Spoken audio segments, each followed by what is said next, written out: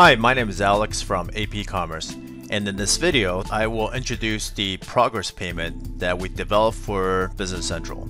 First, I'm going to go over the overview of progress payment and why this functionality is needed in Business Central, and then we'll talk about why this could be used as a replacement for the prepayment functionality in Business Central.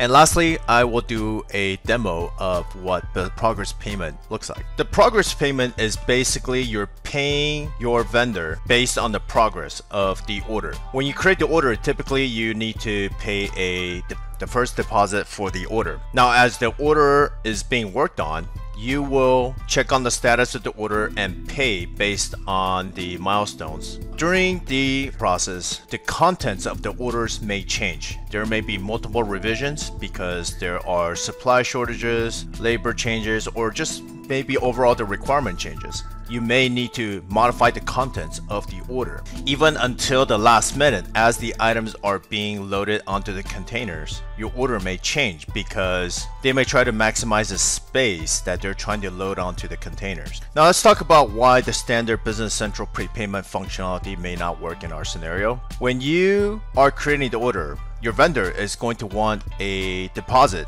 before they start working on the order.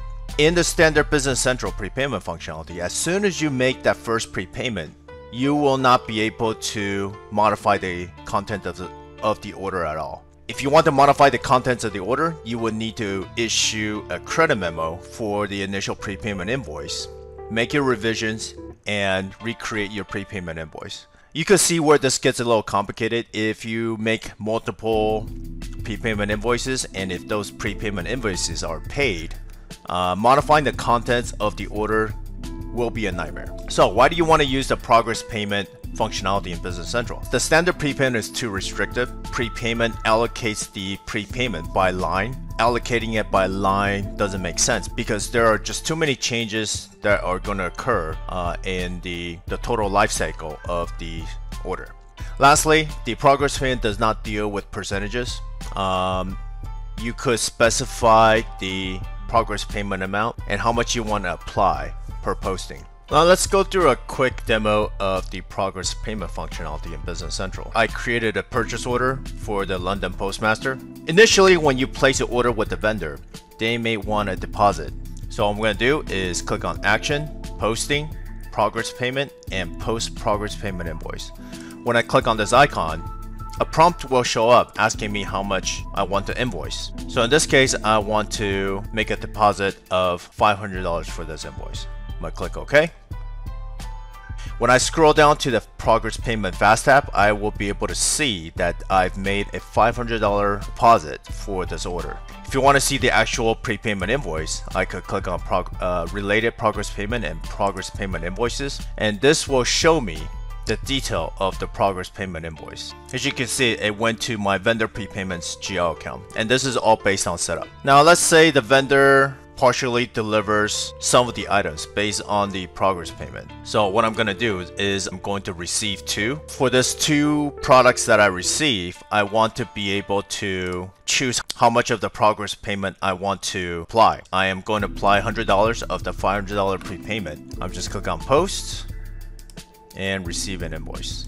Now you see right away that it will display that I've applied $100 so far. On my log, it'll show me that there's an application for $100.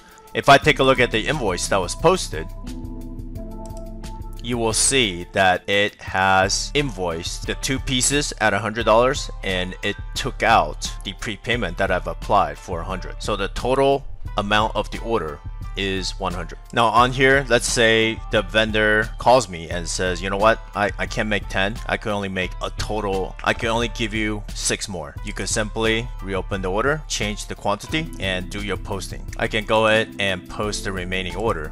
It will deduct whatever remaining progress payments I have made to the order. In summary, the progress payment functionality offers you flexibility on paying for orders before it's delivered. You can make multiple progress payment invoices and you can receive multiple times on the order.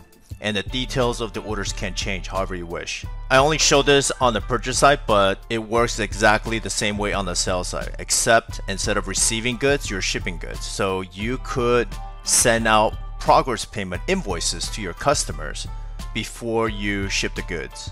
All this is designed to eliminate additional work with the prepayment functionality.